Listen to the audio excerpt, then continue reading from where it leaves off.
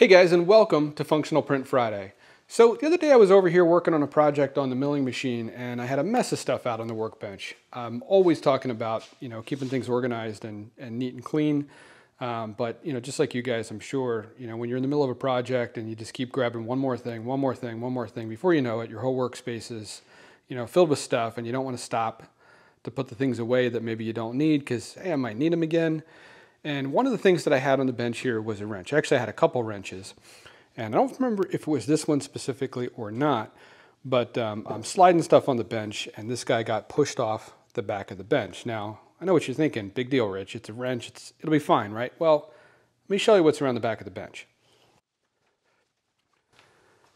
So behind the bench here is two car batteries, and these are both good car batteries. One of them is out of a project vehicle that I'm working on. And the other one is the battery that I pulled out of my wife's Highlander that I replaced before we went on like a long road trip, and I just wanted to make sure that it had a good fresh battery in it, as the battery was, I think, approaching 5 years old.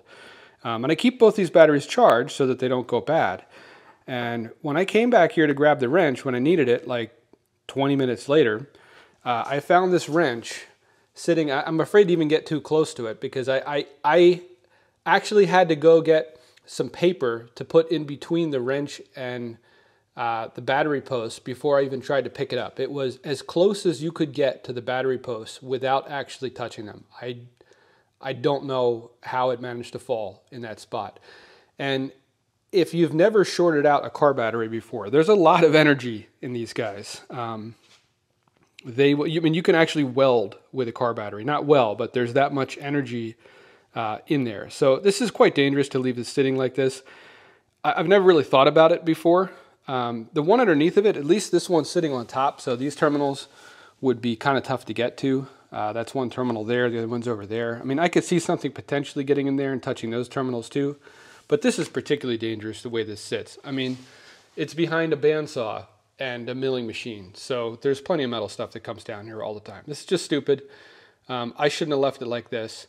But this is a good spot for these batteries. So I think what I want to do is make some terminal covers for this battery.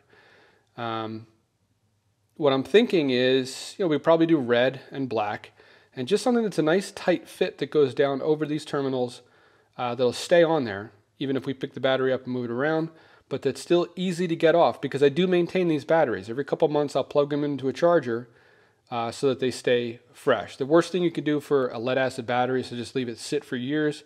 It's going to go flat. You might recover it, you might not, but these things are not cheap.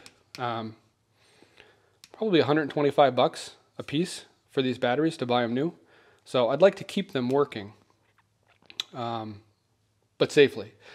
So let me go see if I can find some specs on these terminals. I took a brief look at them before I started shooting, and it looks like they're tapered, which makes sense. And I never really noticed this before, but I think they're different sizes too. The positive one sure looks bigger to me than the negative one. So I'm gonna go see if I can find some specs on battery terminals. All right, I dug around a little bit online and I was able to come up with a design diagram or informational diagram for the different post sizes and tapers on battery posts. This same image was linked from like 3 or 4 different forum posts I found and a couple different sites as well. I said that because I don't know what the original source of this diagram is. Kind of looks like maybe it came out of a catalog or maybe even part of a sign or something like that. But I believe the type of terminals we're dealing with are the SAE/GIS. Most, if not all, the cars that I have worked on come out of Japan, so that would make sense. Although I see there's a GIS pencil post type too. That shape does not look familiar to me. I don't recall seeing that one before. I think most of the batteries that I have touched are probably this one here, but we're going to check. I grabbed the calipers, and it looks like it's a 1:9 taper. In fact, they're all 1:9 tapers. It's just a different part of that taper. So if you were to take a look, if you take a look at this one, if you continued this taper further up, you'd eventually get to this section up here. Let's see. So, yes, and our positive is bigger than the negative, 17.5 millimeters diameter at the top, whereas the negative is 15.9. Looks like they're both the same height. And there's like a height. I'm guessing this is probably the mating section of the taper. Yeah, it says 15.9 millimeters minimum. And then I'm guessing the whole post, including the base and the rounded part at the top, can't exceed 18.6. So we should probably design around the mating part, because that's the part that we know is going to be the same, and maybe just allow a little extra room at the top. And we're going to have to do two different ones. Well, we got to do two different ones anyway, because I definitely want to do one in red, one in black. We'll probably put symbols at the top too, a plus and a minus. But let's check this. Let's see if this battery measures within this range. So positive 17.5 millimeters. This is our positive post. And I'll try to get right at the top before it rounds off. 17.26. I might be a little bit high. Oh yeah, I was. I felt it kind of go past like a bump there. Okay, 17.43. And then the negative one is 15.84, 15.9. Okay, yeah. So this definitely this terminal type. So we'll work from this diagram doing the design. And it looks like we have plenty of room around these terminals for, I'm just thinking we're going to want a fairly thick wall here so that if something does fall on top of the battery, that whatever we design actually does still protect the terminal. We wouldn't want to do something really thin. I know when you buy the batteries, I think they have a really thin piece of plastic on them that you rip off that's not reusable. I want to go thicker than that. I want it to be something that's a bit more protective. So let's fire up SketchUp and come up with something.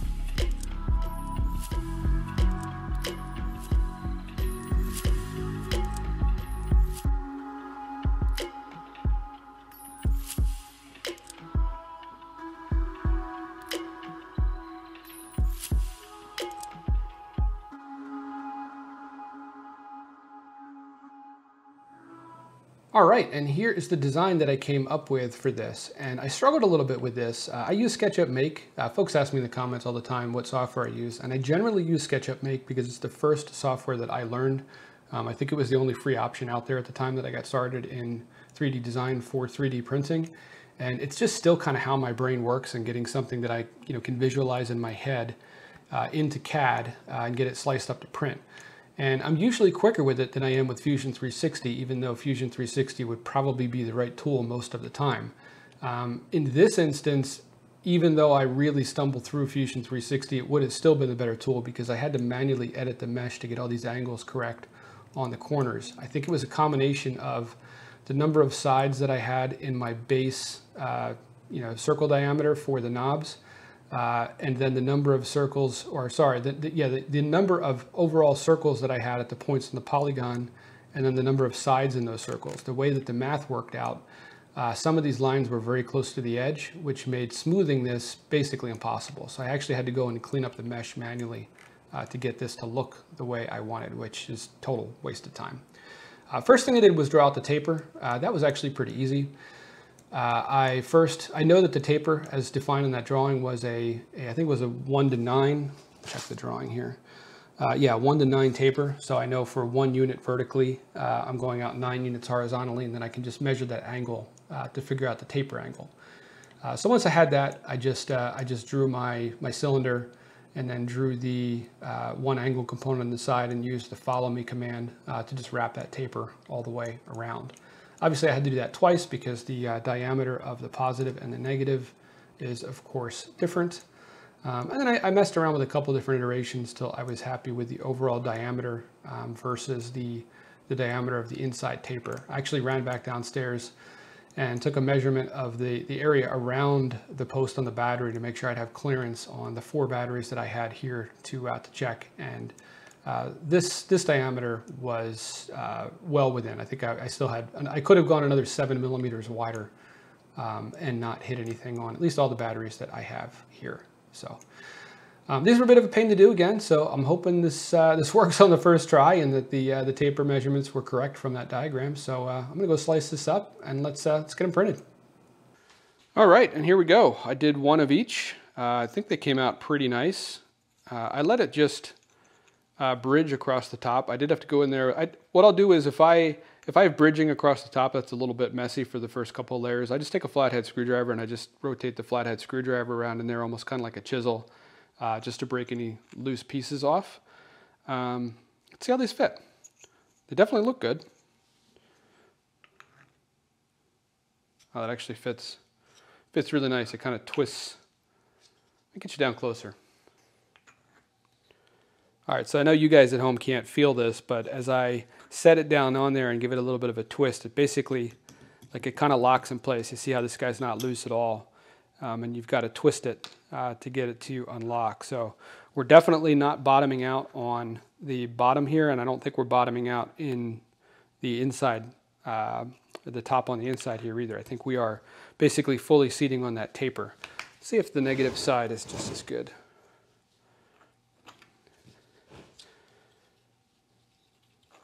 Feels a little bit looser, but I don't think it's bottoming out. I think maybe this terminal is just smoother. Yeah, I've got to push a little bit harder on this one down as I turn it to lock it, but this one locks on there nicely as well, or I should say seats on that taper. Yeah, really happy with that. I'm gonna go print 2 more, another positive, another negative, and let's see how they fit the other battery.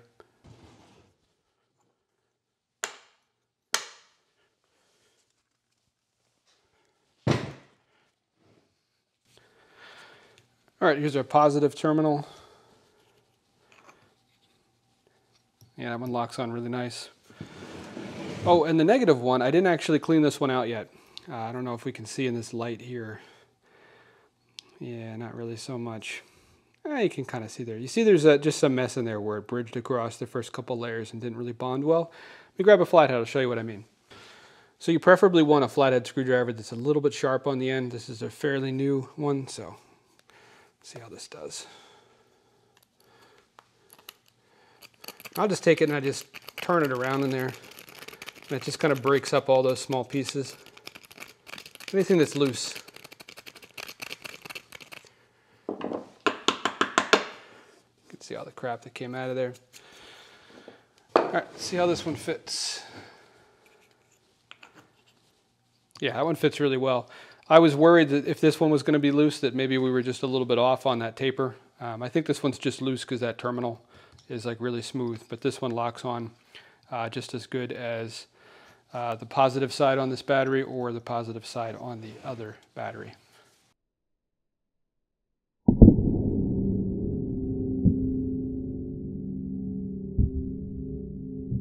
Well guys, I'm really happy with how this came out. If you're interested in the STL for this, the files will be linked on my site, fpfdesigns.com. Just like all of the designs I feature on this channel, I give away the STLs for everything for free. So if you want to print a set of these for yourself, you will find that on the site. I'll link that down in the description as well. You don't have to type that in or remember that. It's always in the description of my videos here on YouTube. Thanks for tuning in. If this is your first time on the channel, I do a new video like this every single Friday that is a functional print. Sometimes it's something really simple like battery terminal covers like we did today. Other times it is a much more complex design. Some of them even span multiple weeks. I hope you enjoyed this video. If you did, do me a real big favor, hit that like button. It really helps out the channel. And if you really enjoyed the video, hit that subscribe button. And if you do, guys, I'll see you back here next Friday.